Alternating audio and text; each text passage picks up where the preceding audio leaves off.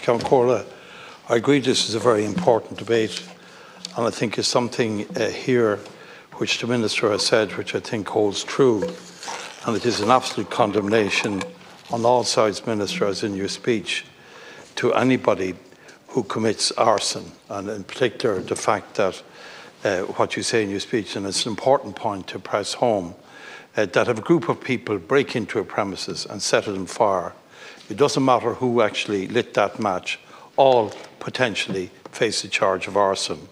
And they can get a maximum of up to 10 years in jail for doing so. And I think the reality is that I know the Gardaí have appointed a special Gardaí to investigate each and every one of these awful, evil criminal acts. And I welcome that. I also welcome the fact that you will have people before the courts in terms of the riots in Dublin, which I think is very important as well, that they get salutary and long sentences. And I think this debate comes, and I want to say what I believe in. And I come from a family, my brother Neil has worked in America for many years, working for the people that our Deputy Chair spoke about. He's worked very hard to make sure that the Irish in America are treated properly, and that immigration and Irish immigration reform was appropriately and properly handled. And I fully support that here as well. And I think if we want to draw a historic parallel to the people who are burning premises and opposing new people coming into our country, it's the Know Nothing movement in America in the 1850s, where they were opposed to and they combated, in their view, foreign influence and uphold and promoted traditional ways of life. And the fact that was the American way of life, and what they were virulently anti-Catholic and very much anti-German Catholics and Irish immigrants as well. So that was a movement then, 1850, and today we have the same xenophobia. We have appalling acts being carried out, and we also have, I believe, very offensive language being used. Targeting people who are of a different religion to the Christian religion, who have different mores and customs, who are different colours to most people in this House. So I think it's hugely important that we balance this debate and we say exactly what we think, and that we try and get an outcome which is acceptable to everybody. So it's been a very difficult situation in Drogheda, and I know that all political parties in Drogheda are basically of the one mind that the decision to remove the only hotel that was in occupation in our town, to take it out of the public domain, was a bad decision. It was an arrogant decision.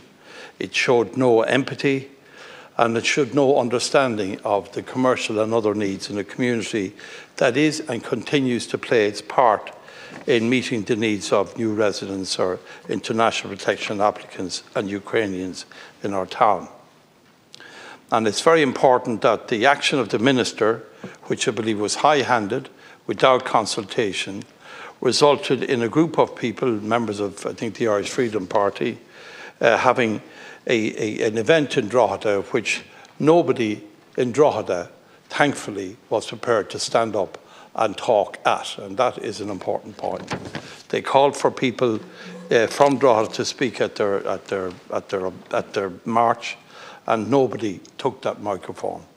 So I think it's very important to distinguish between people who support proper and full integration in our society, but at the same time, separately and differently, have a significant objection to losing the only hotel that they have. Now, Drogheda is the largest town in Ireland. As I understand it, the Chamber of Commerce has said that the occupancy rate in the D Hotel was 86%. That's in the public statement. So this was an active hotel fully in use. And there is no other hotel in walking distance in the town. There's no other hotel there, because they're also used to house Ukrainians and other refugees, apart from Scholars Hotel, which I think is something around 16 bedrooms. Now, there are a number of small hotels on the periphery of the town, none of them within walking distance. So as a result of the cack-handed actions of the Minister, there is nowhere in Drogheda that that people can stay overnight effectively. And our tourism industry, which has been very heavily invested in by this government, is at nil in terms of people who want to stay overnight. And if people, family members come to stay, if there's a funeral and they come back from America or England or abroad, there's no hotel from them. And that is at the heart of the objection in Drogheda. And it's very important that I clearly say that here, because I'm someone who has stood up for the abuse, as Minister Gorman knows, the abuse of Ukrainians, where they were being exploited in our town. I stood on their side, and I will continue to work and support them. So I think that Minister Gorman needs to think again. He needs to go back to the premise of what is democracy. Democracy is about consulting. It's not about telling people what you're going to do. It's not about giving you an hour's notice that your hotel is gone. It's when you're making such a major decision, an experienced politician will say, well, let's think this through again. Let's talk to the Chamber of Commerce. Let's talk to the business interests. Let's identify, what is the impact in this in terms of economic impact, in terms of tourism and so on. And that did not and has not happened in Drogheda to date. But I do note, Minister, that your good self and the Taoiseach and Minister Heather Humphreys and Minister Gorman are meeting and discussing these issues again. I think it's important that we can find a way forward that does the two things. Welcomes our migrants into the town, and secondly, make sure that we don't lose our only hotel. And I think that's the conundrum that has to be faced and has to be dealt with. And I feel that in terms of the Ukrainians in particular, I think that they make a huge and important contribution to our economy. I think there's over 16,000 people, mainly females, who are working in our cafes in our towns and in our shops and in our garages or wherever. And they're very, very welcome. They make a very significant contribution. And in terms of rural areas where schools are down on numbers, they can make the difference and make sure that schools, particularly primary schools, are viable into the future. They bring in new vibrancy, they bring in new life into our communities, and it's very, very welcome indeed. So I think the key thing is to accentuate and support the people who are entitled to be here. And Minister, I agree with the firm process.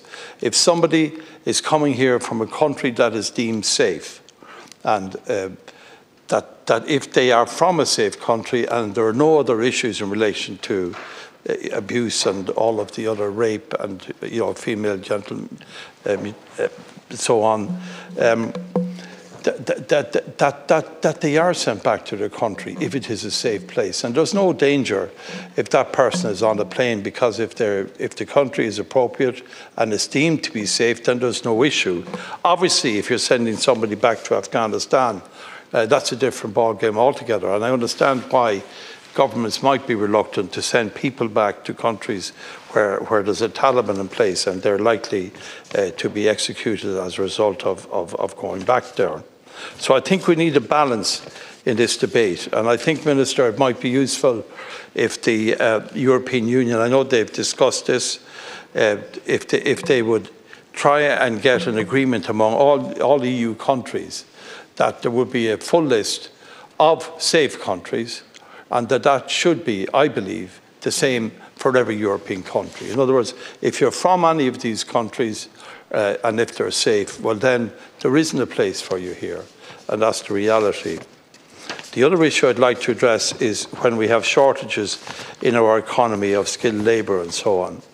And if we have people living in this country and we're assessing their applications for permission to stay, I personally would have support for a policy if they have skills, if they're carpenters, if they have building skills, if they have education skills, if they have skills that we need and we have a shortage of.